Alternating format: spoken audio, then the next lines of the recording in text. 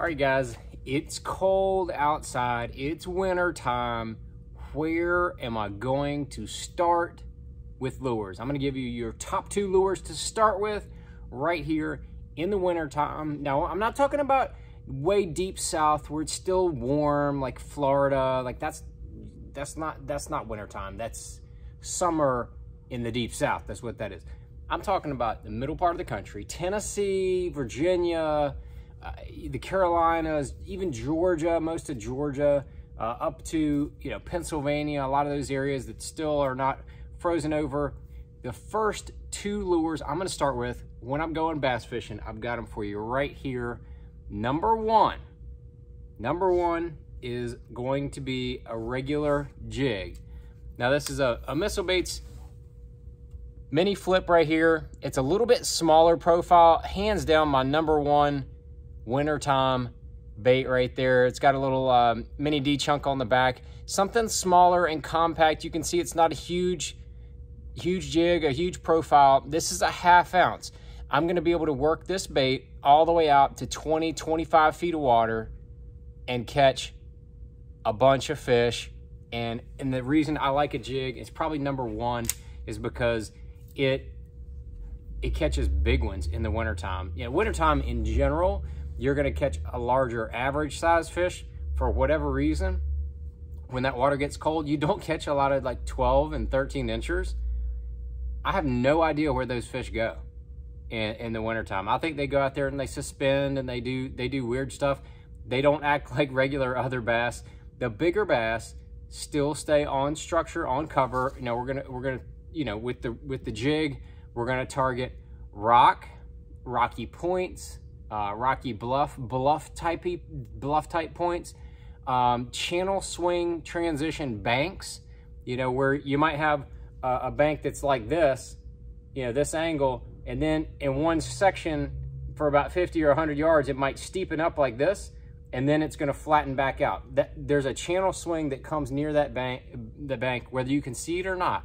That is going to be a really good area to throw that jig. You're going to start while it's here, as it transitions to deep, and then once it comes back, you're just going to throw that jig. Either you can throw it at a 45-degree angle to the bank, or you can just throw it to the bank and slowly work it off, trying to keep contact with the bottom. Now, when we're talking about rocky points and rocky shorelines,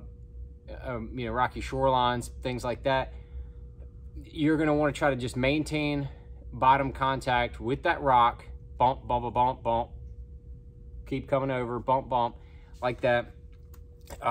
That's probably going to be my number 1 lure. That's how you're going to fish it. Black blue, that's the bruiser right there. If the water's got a little bit of stain to it, I'm probably just going to keep this in my hand a lot. The other colors I may throw would be green pumpkin or Bammer Craw, which has some orange in it. Wintertime baits with some orange can be a deal. It definitely can be in the fall, pre-spawn, and the winter.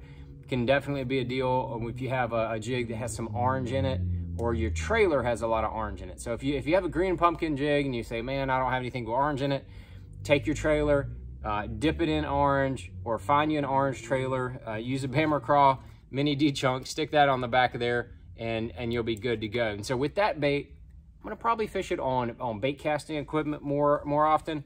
This is a Cashin Icons worming rod, perfect for this kind of technique. It's 7.2, anything in that 7-foot range to 7.3, 7.4, maybe even, is going to be fine. You don't want to have a rod that is just a little too stiff. You don't want anything too stiff. I like fluorocarbon this time of year. 14 or 16 pound Sunline shooters, what I'm going to prefer.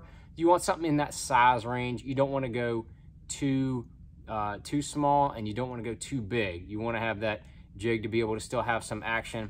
I'm talking about the 1/2 ounce. That's probably what I prefer fishing a little bit deeper.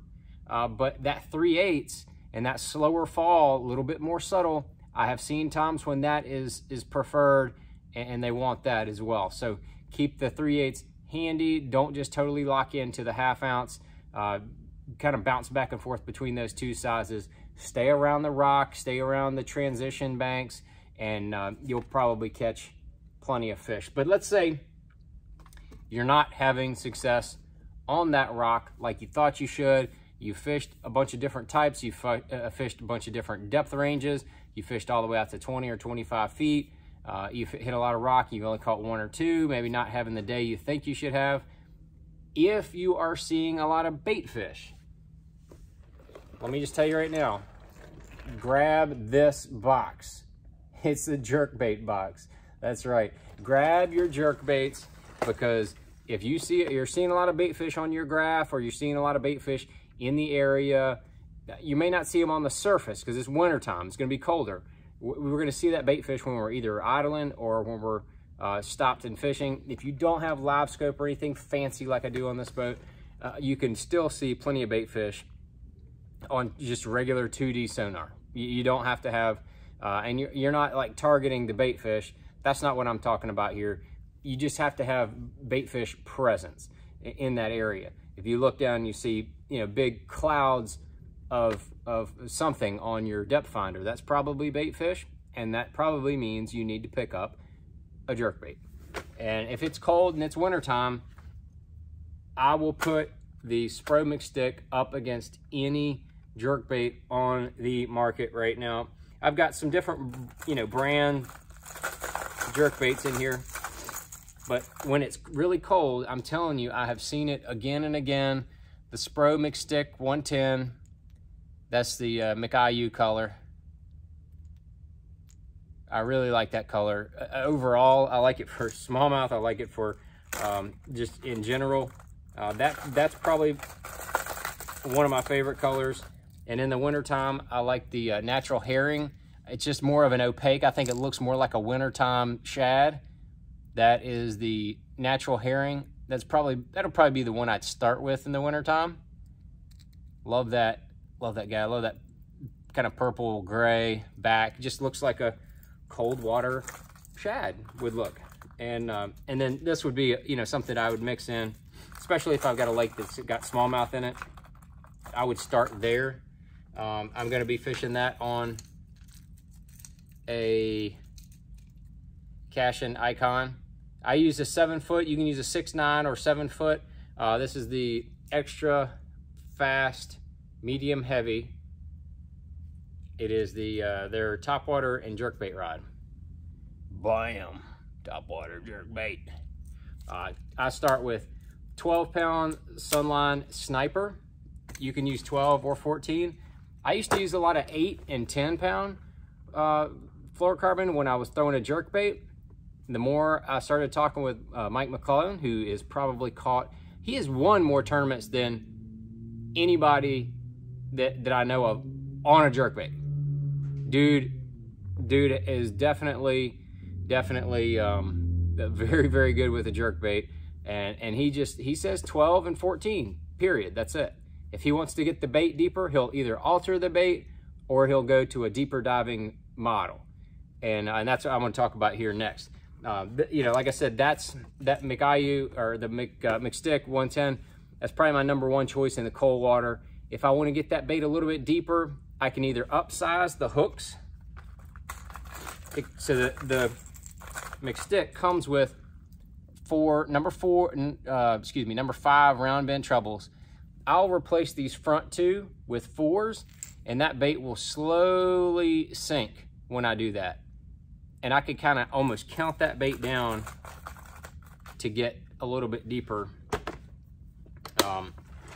when I'm out there jerkbait fishing. And one of the other really popular baits is a Megabass Vision 110 +1. I still have that on. I was targeting some fish here a week or 2 ago. I was throwing a jerkbait. I cycled through the McStick and didn't catch anything. I wanted to get a little bit deeper, so I put on the Vision 110 +1. I didn't catch anything on this either. They were just not on that jerkbait bite those 2 days, but that's why I went straight to it. If I see bait fish in the area, I'm gonna be throwing this right here. And so there's two different schools of thought there. Either you target the bait fish and throw the jerkbait in and around and through the bait fish, which may not be on cover, or you throw that jerkbait around the cover and draw those fish off of the cover to come in. Bam, smack that jerkbait. Bluff walls are really good for a jerkbait in the wintertime. Rocky points are also very good. Those transition banks that I talked about with the jig, if you go down one of those banks with a jig and you catch one or two, I'd turn around and come right back through that same bank with a jerkbait, throwing it at a 45-degree angle to those banks, throwing that jerkbait and seeing if any fish are looking upwards to bite more of the dying shad that time of year. That's what I would be doing. So those are hands down my top 2 baits for the winter time. Start with those 2, kind of go off from there. There are a bunch of good wintertime baits. I'm not saying that there are not. There are a bunch of good ones, but if you want to start in the wintertime, I don't care if you're going to Smith Mountain Lake or you're going to Dale Hollow or you're going to Kentucky Lake, you start with that jerkbait and the jig. Start with those 2 baits and you'll have plenty of success, and then you can kind of expand from there. If you want to start throwing some crankbaits like a rock crawler, you want to expand and start throwing little bucktails or little small finesse swim baits can be killer in the wintertime. But that's not where I'm going to start. I'm going to start with those 2. I'm going to start with a jig and that jerkbait, and maybe we'll do follow-up if the jig and the jerkbait don't work. What am I going to go to next? Kind of give you some of those. But go out there, put those 2 in your hand and commit to them. I promise you, you'll have success in the wintertime when it's out there. It's cold. Stay warm, stay bundled up, and go out there and have fun and catch a bunch of fish with those 2 baits.